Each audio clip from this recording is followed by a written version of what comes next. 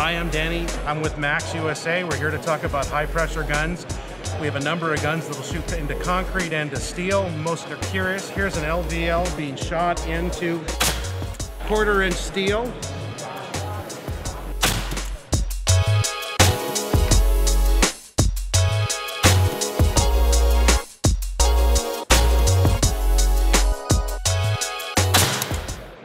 One right after another. So think about replacing shell actuated, powder actuated scenarios. First thing, where's the shell? Is the guy licensed? How do you dispose of them? And God forbid, do you leave a live shell on a job site? Here I can shoot and do the same thing. I have 50 pins that I have. Now if you notice carefully, they are what we call a ballistic point. They're basically a step nail. So it's a hardened nail that gives us the opportunity to pierce the steel. But if you're lifting this, that's 1/4 inch steel, yes, as well as an LVL that's attached to it, and we are easily shooting through that. What capacities, what length fasteners can we use with this Great system? question.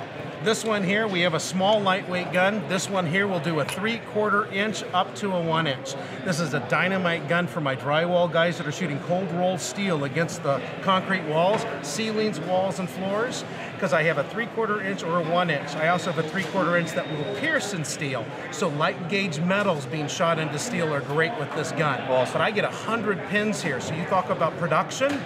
In this environment here, I get 50 pins and I go from 1 inch up to 2 inch into steel, wow, 2.5 inch into concrete. We only need 3/4 inch into the embedment into the concrete. So that's what am I attaching to the concrete. But the nicest conversation about the high pressure guns is we have a lightweight compressor at 32 pounds. Biggest complaint about any hose that's out there in the marketplace, all hoses, it's the kink, it's the kink, it's the, wait a minute, what just happened? This is Kevlar, this is a hose, this extension here is a 50 foot or 100 foot. The beautiful thing here is, if I pop this out, is when I need to go to longer job sites, I can link them together and lock them together. Wow. So they won't come off. Compressors go to the service department because of two primary reasons. Dirty power, fluctuations in power.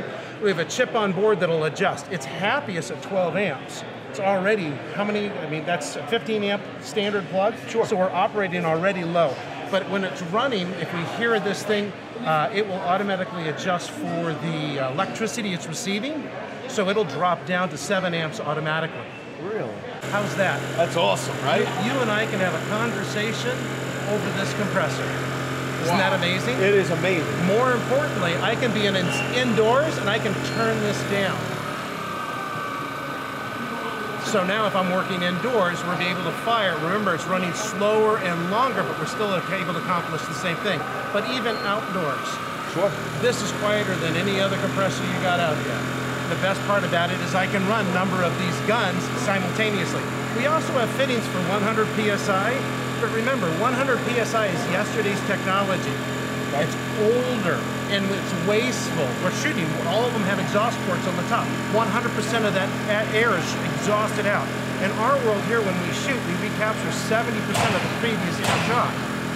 So, we use less electricity, we're quieter, we're lighter, we have lighter weight guns that are using standard pins in the marketplace. This is a new framer.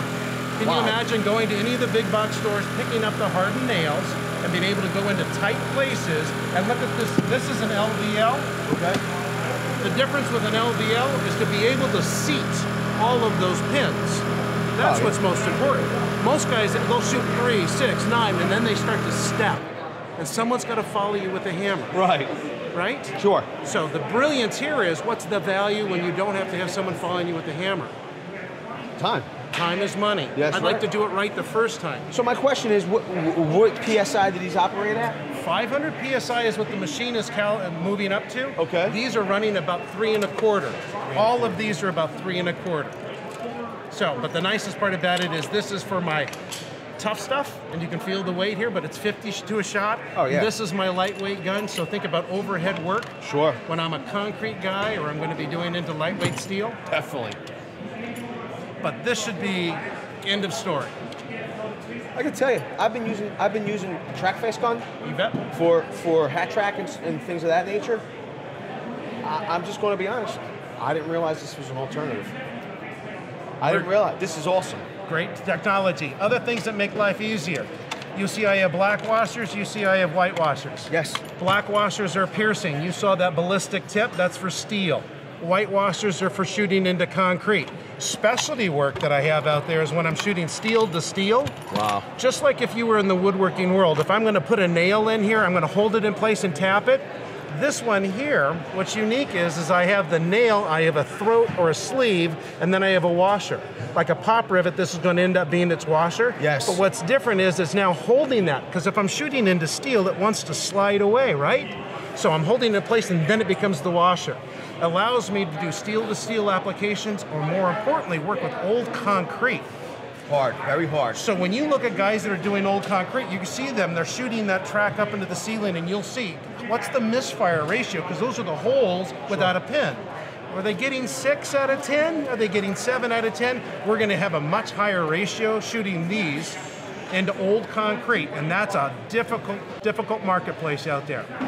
The hose is amazing. When we push this on, we also can twist to lock it on, and look at that 360. Great conversations. Now, if you listen, high pressure, that exhaust, all of our tools, and even our 100 PSI has a filter on the bottom. Okay. Because where do we know that this hose ends up on a job site? On the ground. On the ground. What do we do when we pick it up? We blow all that garbage up inside the hose. Yeah, so this has a filter built in. Filter built in, but we don't want to retard that O-ring. Yeah. And that's the biggest challenge, why again, we're sending tools to service. These are the little things that if you build tools correctly, you know, if a tool's 10, 15% more, you don't have to ask difficult questions. Usually the quality of the components, the tighter the tolerance, giving you the better duty life, and then the little safety features that give you a little longer life. That's pretty awesome. That is pretty awesome. But we want to talk about saving time and money. Let's be realistic. That is literally amazing. So 2 different ways we're doing it. No more shell actuated or power actuated. And the second conversation is when I'm working with iron, red iron steel, 1/4 inch on the outside, 3/4 on the center, right? How do you work and build off of that? I need to put some wood against this thing. Sure. How are they applying the wood? Well, there's a bit, there's a drill, both under great fatigue. There's a battery also being heated up and cooked up, and there's a poor guy at the other end of it, right? Right. How would you like to be able to put it up and patink, patink, patink? And the difference is time is money. And the guys, we have shearing force conversations. We have the data if somebody needs it, so I have to send it to you. So the shear force should be very, I mean... Try to take that off. Shear, but then the shear down, shear and then, off. Right. I mean, that's amazing. I mean, the shear down is probably phenomenal. It's no different than the screw. Right. Shear away, same? Pull it out, and remember, how do you secure wood? Sometimes you shoot it at a bit of an angle that way and that way. Oh, yeah. Good luck. Yeah, pretty much pulling that off. It's a different option that it's out there, and your guys should be aware of it. It's amazing. That is literally amazing. You imagine some air, just fire those pins through steel.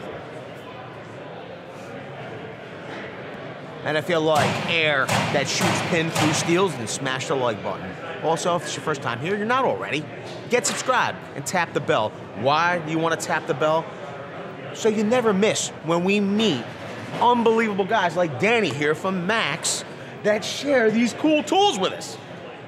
With that, I want to say I appreciate every single one of you being here. Thanks a lot, everybody. We'll see you all on the next one. Video's over, but I know you want more.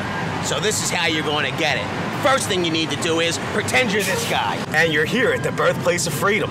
Now ring that bell like it's 1776 and let all notifications through. What? You're not subscribed yet? Well, smash this button here. After that, watch this video here, and maybe over here. See you later.